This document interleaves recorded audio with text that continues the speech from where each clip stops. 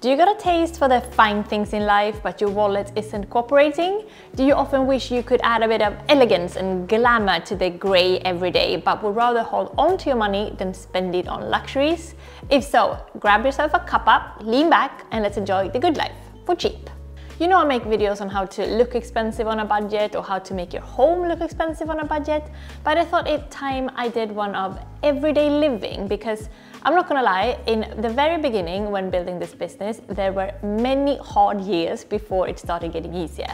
Building up our audience and trying to find a way to monetize talking about our passions, David and I used to be pretty damn skint, and for a few years we had to budgetize absolutely everything. Going through that though, it really made us appreciate the small things, the tiny luxuries, and we became bloody experts on finding those tiny luxuries cheaply. And now when we have a more comfortable situation, we still live quite frugally and instead focus on saving as much as we can for our future, while still being able to enjoy those little everyday luxuries. So here are 7 tips on how to do just that.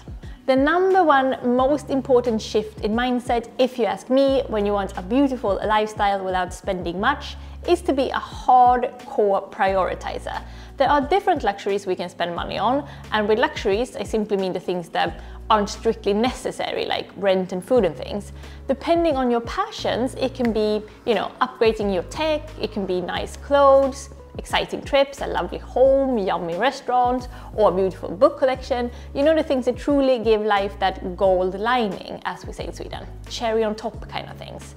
Instead of trying to afford all of those things, why not choose 1 or maybe 2 that you really want to spend any disposable income on? I love traveling, sure, and dressing nicely is such a passion for me, but still my one true priority when it comes to money is my home. I spend so much time at home, and I love the feeling of being in a space that's truly custom made for me. The furniture, the decor, the color scheme, the temperature, everything is the way I like it. Out of all the luxuries, the most important thing for me is to feel happy in my home. So if I have to choose, I always prioritize this. What about you? What is your one true luxury? Your book collection, your sneaker wall, your houseplants? Share with the group. Here's an odd one, moving your furniture around. How does switching things up in your room make for a more luxurious life? Well, here's how I see it. We humans are addicted to newness. We love everything new and shiny, and a lot of bad shopping behaviors come from simply getting that urge for something new to play with. But whenever I redecorate a room, without buying a single new thing, I get that same feeling of newness. I think it's because our eyes get so used to a piece of furniture being in one place that when we move it, we will forget and be like surprised every time we re-enter the room for the next few weeks. And that kind of gives your home a luxe feel, kind of like we have moved to a new place without having to deal with the hassle and money issues with actually moving. Plus, whenever we redecorate, we tend to clear out and get rid of things we don't like. And that fresh, clean feeling also makes the room more beautiful and enjoyable to be in, of course. Like a fresh haircut, sort of, but for your home. A couple of weeks ago, I moved this sideboard to the other side of the room and then back again. And for the last few weeks, I've just been loving being in this room. Recommend. A big thank you to Coinbase for sponsoring me today. Coinbase is the leading and most trusted platform for trading and managing your crypto assets. And personally, David and I have been using Coinbase since way back in 2017, when we first started exploring crypto. So I know the platform really well by now, and it is very easy to use, completely uncomplicated. I use them simply to buy different types of crypto to kind of diversify my investments so that I don't have everything in one place and don't put all of my vegan eggs in one basket, so to speak. But of course, you guys, I'm not a financial expert and I'm not trying to give anyone money advice. I'm just like sharing with you how David and I invest our money and why we're choosing to do it in crypto.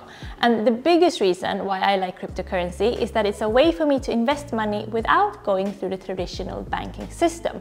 For ethical reasons, I'm not a fan of traditional banks, and that's for me the biggest reason to instead invest in crypto, which uses a decentralized system, It's just between us, the investors. One thing I truly appreciate about Coinbase is that they have an amazing set of learning resources so that you can understand more about how crypto works if you are a beginner and see if this is something for you. Because Coinbase is not about those get-rich-quick schemes, but instead about saving securely and making sure that us users have every possible way to educate ourselves on how to be smart and careful with our savings. It's easy to get started, and as an incentive to use their learning resources, you can earn as you learn with the Coinbase Earn, which awards you with a little bit of crypto after you complete lessons, which you can then use to experiment with and see how it works. And when you sign up, you will also get helpful tips and education through email, but FYI, this offer is only available in the UK. Coinbase's mission is to increase economic freedom around the world, since crypto solves many of the problems with the current financial system that hinders people from taking part in the global economy. It's a safe, intuitive place for crypto traders and, like I said, easy to use. I myself have diversified my crypto wallet quite heavily, and I'm invested in a bunch of different cryptocurrencies. So if you think this might be something for you, why not sign up and get started today and begin your journey with crypto through Coinbase and join a more fair, accessible, efficient and transparent financial system. Just click the link below and try them out for yourself. Next up, let's talk about our shopping behavior. Are you a spur-of-the-moment kind of shopper, or are you a research online till you find the best bargain type of shopper? I'm neither. I actually don't like to shop, and I only do it reluctantly. But if you find joy in shopping, if it's one of your favorite pastimes, it's easy to spend all your money on things you don't really want or need just because you enjoy the actual hobby of opening your wallet. The only way to make sure that you stop buying many spontaneous, not so great things and instead only buying a few things that will really elevate your life's elegance factor is, if you ask me, to slow down. Window shop. Online window shop, spend longer before you click buy and actually enjoy the window shopping. Not all shopping days need to result in a purchase, you know. Doing your research and making your wish lists and waiting for sales will force us to only buy things that we really want, because we take the spontaneity out of the equation. Also, it's so much greater an experience to buy something that you've been eyeing for a while, don't you think?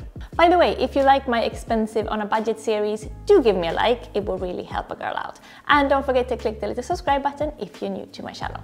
I make videos on fashion, interior design and living thoughtfully and beautifully in general. Now I know what you're thinking, what about those days? You know, those days when everything is horrible and your boss is mean and your schoolwork is mind-bogglingly boring and the only way you can get through the day is by knowing you will treat yourself to something nice afterwards. This is usually when we end up spending the money that we then regret spending, right? Ordering home too much fast food, buying some cheap, bad makeup, going out and getting expensively drunk and taking a taxi home. I wonder how much money we've all collectively wasted on bad mood splurging. I bet it's a lot. And on those days we have no self-control, we are beyond intelligent spending because we need a treat. So here's where we need to stock up on treats that are free or at least very cheap. There's so many things we can do to treat ourselves without spending big chunks. Free events and markets and museums, and having a drink in the park instead of at a bar, cooking something at home slowly and deliciously, binge watching that crappy reality show that you love, taking a bath with someone cute. You get where I'm going. Because when we have those truly shitty days, we do deserve to really treat ourselves. It just doesn't have to be expensive. I mean, we got a new floor lamp to save up for, or whatever it is on the top of your priority wish list. When we're totally skint, the easiest way to feel elegant and enjoy the everyday luxuries is to fake it. Clothes and furniture and events and restaurants doesn't have to be expensive to look and feel and taste luxurious. If we can't afford fresh flowers, we can buy those gorgeous feathery dried things once and keep forever. If we can't afford nice restaurants or expensive bars, we can visit those places just for a coffee or a cheap beer to get the vibe, and then set a table beautifully at home and have dinner in a gorgeous at-home setting. We can invest in a few very timeless, classic, mid-priced basics that look and feel luxe and that are super versatile and wearable, instead of buying a lot of clothes.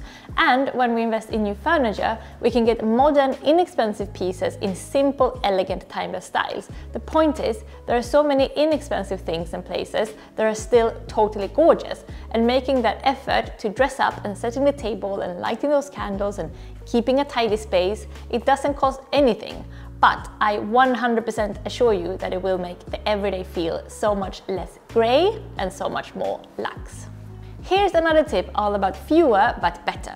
Our adventures, our outings. Dave and I rarely eat dinner out, but when we do, we never ever just pop into a place. We choose carefully which restaurant we want to visit, and knowing that on Saturday we will go to one of our favorite sushi places, we look forward to the dinner and it makes us feel worth spending money on. When it comes to any type of adventure, like traveling or concerts or eating out, hotels, whatever, I personally find that looking forward to the date is half the fun. Maybe even more than half the fun. Anticipation is the more beautiful word. Even a small thing like going out for dinner feels more exciting and special if we looked forward to it for a couple of days, don't you agree? Or is it just me maybe? I'm such an anticipation addict. So choosing the restaurant or the hotel or whatever carefully is the way to get more out of your money because of the anticipation. And I personally never regret the money I spend when it comes to a very thought through spending like this. I mean, it's impossible to do a video on budget luxury without mentioning vintage and second-hand shopping. If you don't count the items that I've gotten as a part of brand partnerships, more or less all my most treasured items are vintage.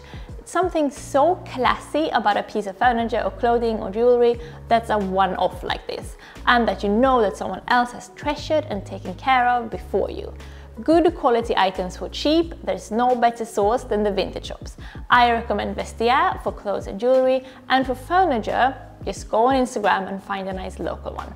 And also, I mean, buying pre-owned is a zero guilt kind of shopping. It doesn't get more sustainable than that. Those were some of my tips on how to live a beautiful, elegant life on a budget, but I'm sure you have a ton of tips yourself, so hit me up in the comments on your favorite everyday luxuries that don't cost a thing. It would mean a lot if you wanted to give me a little thumb, and of course go ahead and click subscribe if you're new around here so that you don't miss my next video. Ooh, I got some lovely winter ones coming up, can't wait to see you then. Thanks a million for hanging out, puss puss, and hej då!